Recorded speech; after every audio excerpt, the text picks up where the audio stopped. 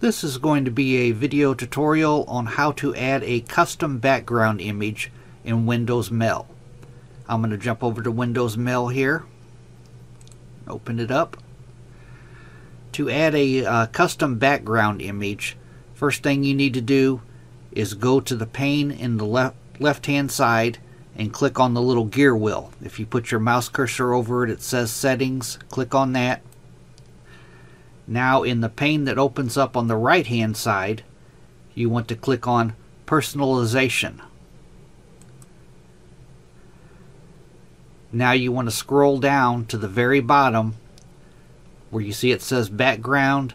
It gives you a wide variety of themes you could choose from. But if you want to set your own picture in there, click on the very bottom where it says Browse. Click on that. Now locate the image you want to use on your computer. I'm going to use this one right here. I'm going to click on it, select it, then I'm going to click Open.